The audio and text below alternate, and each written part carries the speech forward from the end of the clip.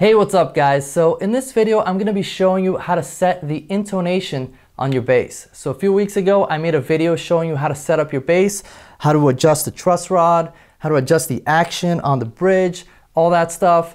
And there were a few comments on that video of people asking, how do you set up the intonation? And what was surprising is that a lot of the people who left those comments seem to think that setting up the intonation is actually harder than setting up your truss rod in your action, and that's really not the case at all. Intonation is very, very simple once you understand what's going on. So we're going to be covering that right now. So this bass right now is in standard tuning.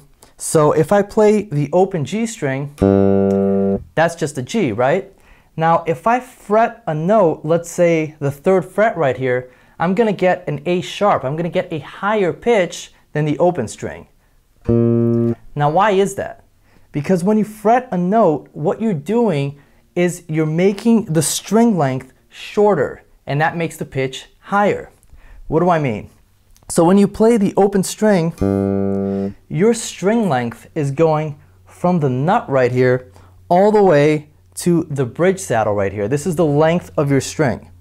Now if I fret the 3rd fret, your string is now going from this fret right here to the saddle on the bridge here. So it's a shorter length than this, right? You're losing this whole length right here. And in the case of a fretted bass, it doesn't matter where you fret it as long as you're behind the fret, because the string length, as long as you're behind the fret, is always going to go from the fret to the bridge saddle. This is why if you're playing a fretless bass, in order to get perfect intonation, you want to fret it right where the fret would be, because that's the correct string length to get that pitch. If you were a little behind, then the string would be longer than it should be and your note would be flat.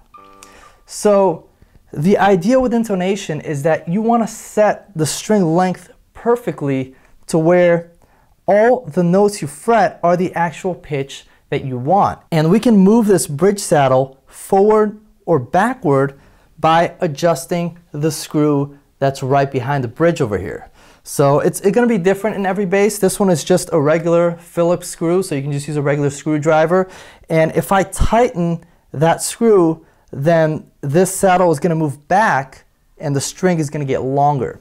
And if I loosen the screw, it's going to do the opposite. The saddle is going to go forward and the string is going to get shorter. And as you can see right now, I have this saddle way in front of the other ones. And I did that on purpose because I want this intonation to be off so that I can show you guys how to set the correct intonation. So the idea with the string length to get perfect intonation is that you want this 12th fret to be exactly the halfway point of the string. So if I go from here to here and I find the exact halfway point of that distance, I want it to be the 12th fret, because if that happens, then the 12th fret is going to be an octave, which is what we want. We want this to be the G, an octave above the open G. And for that to happen, this has to be the exact halfway point of the string. So how do we check that? How do we do that? So there's 2 different ways you can do it. You can either do it with your ear or you can do it with the tuner. So with your ear, what you're going to do is you're going to find that harmonic, which is the octave.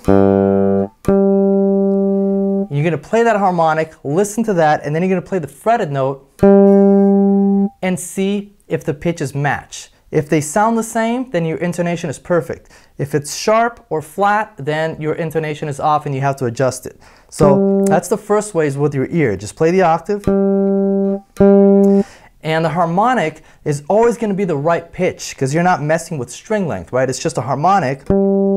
As long as you can find that harmonic, it's always going to be the octave. It's always going to be the right pitch. So you just take that, listen to it, play the fretted note, listen to it, and that's using your ear. Now the other way to do it, and the way that I recommend, just to make sure you're exactly right on the note you want to be on, is using a tuner. And that's what we're going to do right now. So I have this tuner right here, and if I play the open G, we see that it's pretty much right on, right? Perfectly in tune. Now if I fret the 12th fret right here, you see that it's sharp, so we're off. So that means that our string length is incorrect. It's way too short, and we have to lengthen the string length in order to get this 12th fret here to be a G. And in order to make the string longer, what we have to do is take this screw right here and tighten it. So I'm turning this clockwise, and it's actually going to make the saddle on the bridge move back,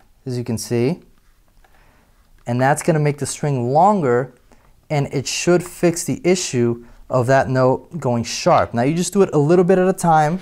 So now I moved it back a little bit. I made the string longer. Let's see where we're at now. First I'm going to play the open string to make sure that this is still in tune. Okay, it's looking pretty good. Now let's play the fretted note. So I'm closer, but I'm still not quite there. So you want to do a little bit at a time depending on how off you are. And then you can just keep going if you need to do it more. So let me do it a little bit more here. Let's try that. So again, I'm going to play the open string just to make sure. Okay, and now the fretted. Getting closer, still not there, a little bit more.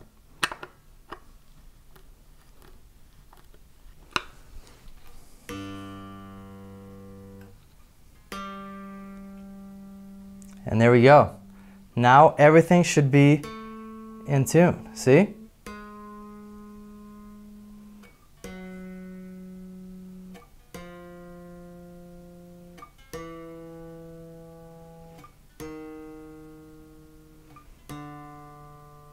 And that's all there is to it. That's how you set up the intonation on your bass. So if the note, when you fret it on the 12th fret, is too sharp, that means that your string is too short and you have to make it longer. So you're going to do that by moving the bridge saddle back towards the bridge, and you do that by turning the screw clockwise. So you're tightening it and this is moving back.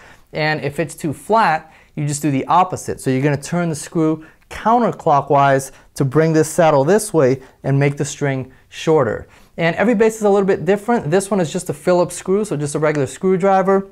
I've seen a few where it's an Allen wrench, but it should be either a screwdriver or an Allen wrench, so tools that you pretty much have at home.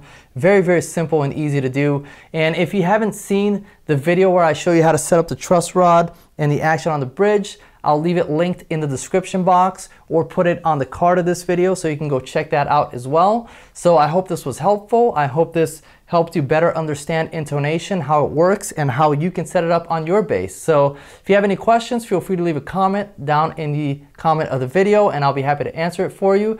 And with that being said, I will see you guys on the next video. Thanks.